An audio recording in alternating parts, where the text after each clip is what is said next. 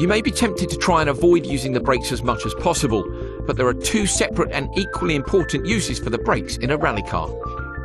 The most obvious use is to slow down to a speed at which the car can take the next corner without crashing.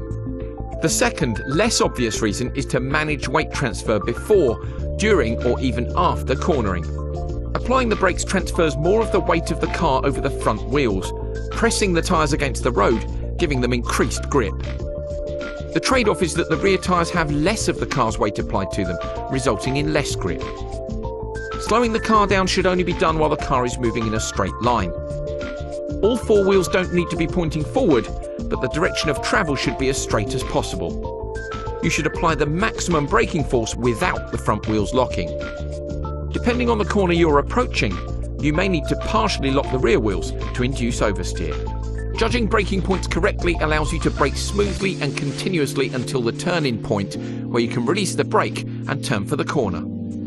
Releasing the brake at the turn-in point means that the weight will have already been transferred to the front wheels when you turn, giving increased traction. You must always take the characteristics of the car and the road into account when braking. As well as the level of grip and characteristics of the road, many other factors can affect weight transfer. This can load or unload each tyre, affecting the amount of grip available and the distance required to slow down. Some examples are as follows. When travelling uphill, the effect of gravity working against the car results in shorter braking distances. The opposite is true when travelling downhill. When braking on a loose surface, reduced grip results in longer braking distances. The level of grip is often variable from corner to corner, so it is usually prudent to leave a margin for error. When braking on clean, dry tarmac, you will have shorter braking distances as there is generally more grip. The car will tend to remain more stable than on loose surfaces.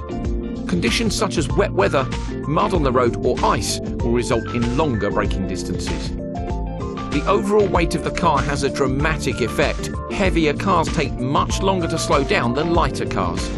If the wheels are inadvertently locking during braking, the wheels will slide across the surface rather than slowing the car down. So remember, use the brakes to slow the car down to a speed at which it can take the next corner without crashing, and to manage weight transfer before, during or after cornering. Always be aware of the road conditions and adjust your braking distances accordingly.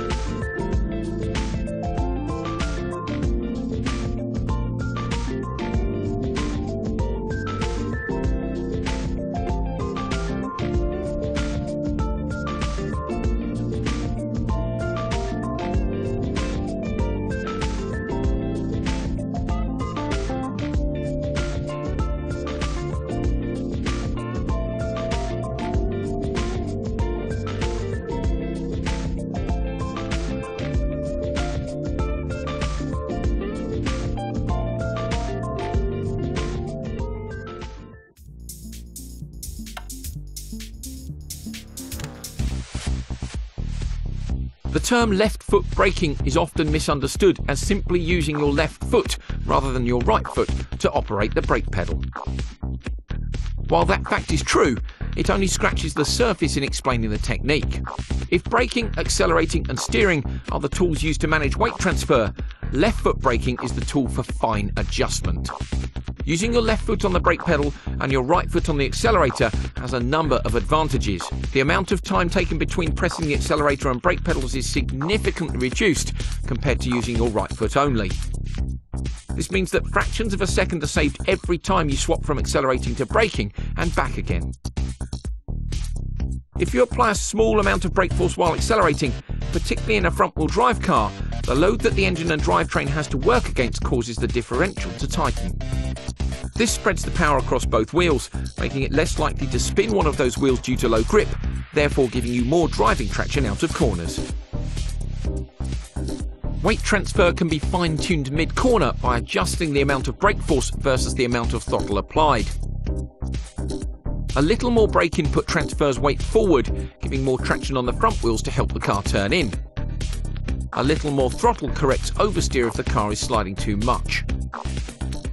The car can be balanced at the edge of traction throughout a corner using this method. Brake balance adjustment can be used in conjunction with left foot braking to tune the balance between understeer and oversteer. Some of these principles still apply if you use your right foot on the brake, but clearly the speed at which you can move between pedals becomes a factor.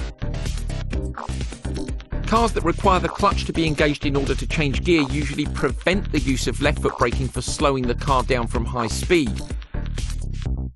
However, the technique can still be applied through a corner. Remember, left foot braking allows you to quickly switch between acceleration and braking and is a fantastic technique for fine-tuning the weight transfer of the car.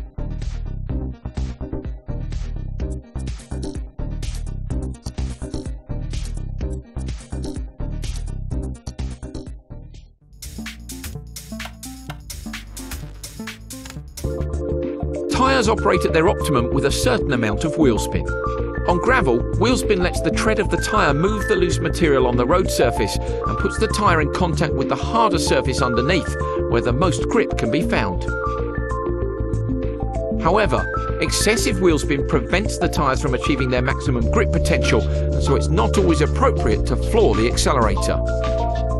The technique used to combat excessive wheel spin is known as feathering the throttle and is used primarily when exiting a corner to achieve maximum grip and therefore acceleration.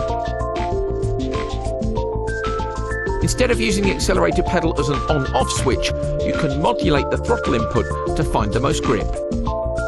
The amount of throttle input required to do this will vary from surface to surface and even from corner to corner, so it is more a case of feeling for the grip than knowing exactly how much throttle to apply.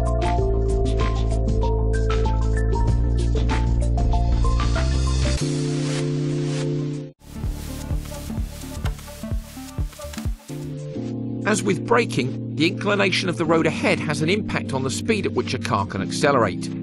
When travelling uphill, the car has to pull its weight against gravity and will accelerate more slowly than on a flat surface.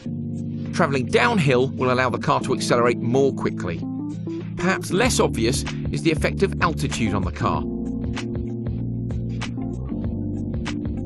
At high altitude, such as the mountain ranges that rally stages and hill climbs often traverse, the car will have relatively less power than at lower altitude. Engines need air to burn fuel, and so if more air goes in, more fuel can go in and more power can be produced. As the air density reduces with altitude, power output also reduces. Bear this in mind when you are driving up Pikes Peak, as the change in altitude is one of the most dramatic in motorsport.